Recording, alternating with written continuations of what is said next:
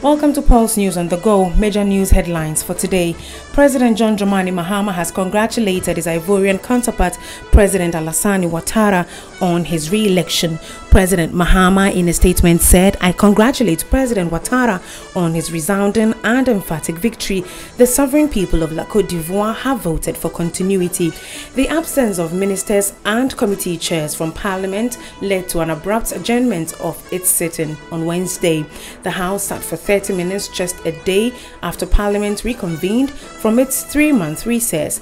The Speaker, Right Honourable Edward Doe Adjaho, took the decision after the Majority Leader Alban Babing had pushed for an adjournment. The Chief Justice, Georgina Theodora Wood, has dismissed bribery allegations leveled against Justice Akwesi Asiedu, one of the judges in the Anas Arimiao Anas recent investigative piece.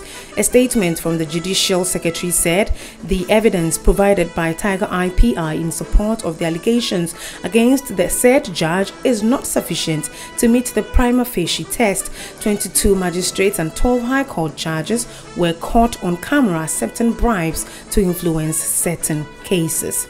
Government has finally concluded the codified conditions of service for Ghanaian doctors following 4 months of negotiations between the two bodies.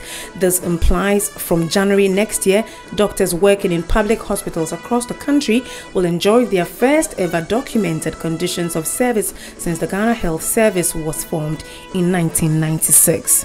The Member of Parliament for Efutu, Alex Afenyo-Markin, has withdrawn a suit he filed on behalf of his client against the Agricultural Development Bank, ADB, at the Supreme Court.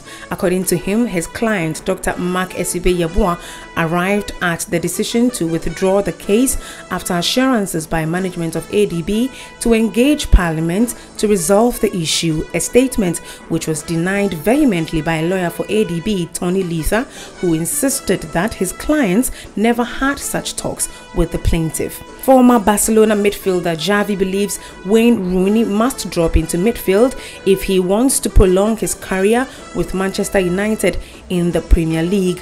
Rooney has failed to impress for United this season, scoring just 2 Premier League goals in 9 appearances, raising doubts over the captain's ability to lead the line in Manchester.